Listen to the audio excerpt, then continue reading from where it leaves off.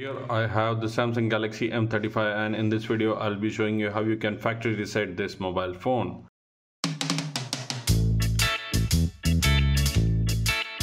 So let's get started.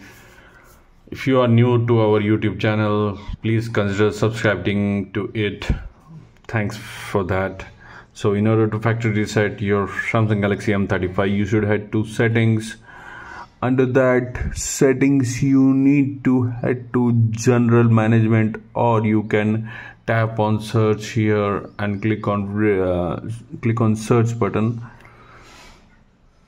So click on general management. Under general management, you should click on reset. Once you are under the reset, you will have the option of factory data reset or reset all setting. You just need to tap on factory data reset.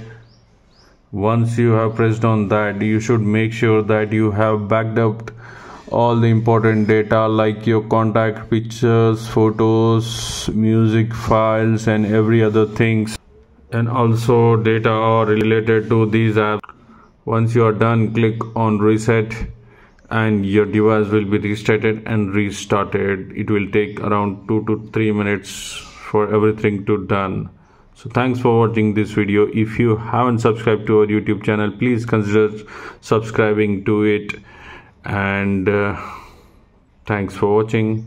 As a gentle reminder, please do subscribe to our YouTube channel and enable the bell notifications for more videos as soon as it happens.